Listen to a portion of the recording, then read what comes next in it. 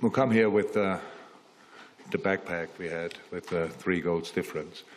You need a special performance, and we didn't show a special performance tonight. So it was, in moments, a good performance, but Real Madrid was for the whole game the team in control of the game. Had the better chances.